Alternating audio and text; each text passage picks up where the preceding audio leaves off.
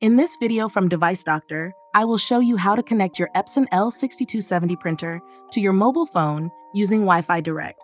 I will explain everything step by step, so it's easy to follow and you can print wirelessly without any trouble. Let's get started. If you're having trouble with your printer, you can fix it for free on your own. If you have any technical questions or aren't sure which printer to buy, just ask us for expert advice and free support. First, start by turning on the printer and make sure it's powered up properly. Next, check the paper tray. If it's empty, load some paper into it. Ensure the paper is aligned correctly to avoid any issues while printing. Once you've done that, give the printer a moment to initialize and get ready for use. Since this printer doesn't have a touchscreen, we will need to use its physical buttons. Go to the Settings option on the printer and then navigate to General Settings.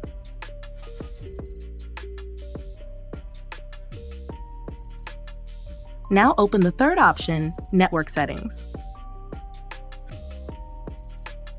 Next, click on the Wi-Fi Setup option and then select Wi-Fi Direct.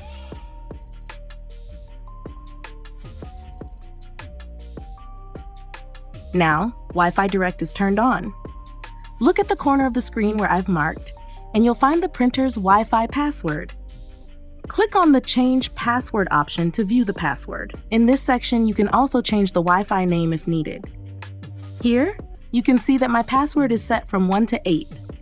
I won't change it, so I will just click on the OK button.